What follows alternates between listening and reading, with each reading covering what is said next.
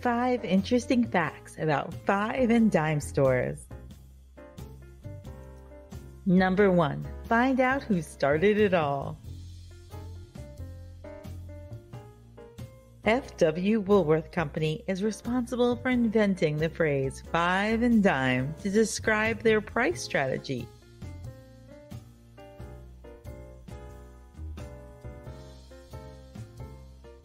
Woolworth's is one of the most notable 5 and dime stores of all time. The name 5 and dime store comes from the store's original price structure, which was 5 cents for candy or other small items, 10 cents for most other items, and 15 cents for larger ones.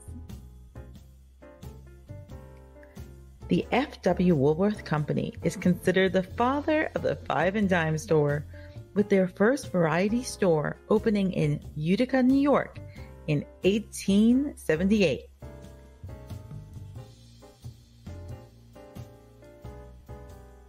Number 2. The secret of their success.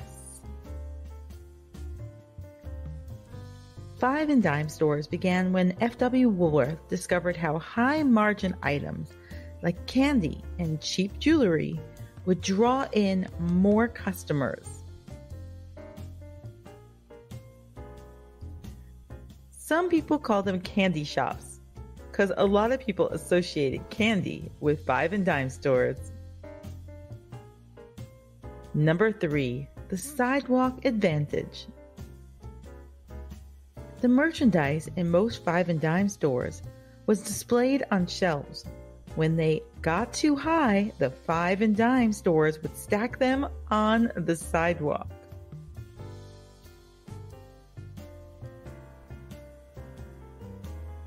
If you're wondering why this was allowed to happen, it is because in some cases, the 5 and dime stores were on the main streets of towns and cities. People who passed by could easily see what they wanted to buy.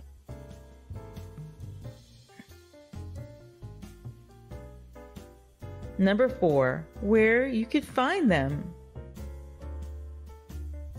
From the beginning of the 20th century to the end of the 1950s, many 5 and dime stores opened in both large cities and small towns.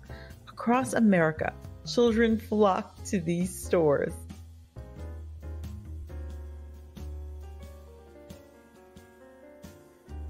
Most people remember their childhood days of 5 and dime stores. This is because they offer a variety of candy, toys, and other items that kids could not help but love.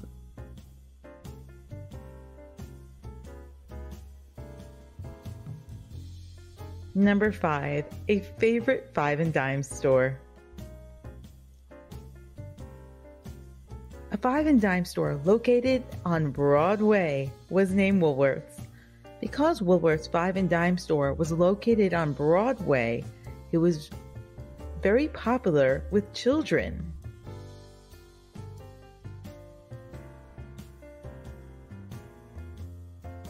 It was designed to look like an opera house, which is where many of the giant musical productions were held at that time.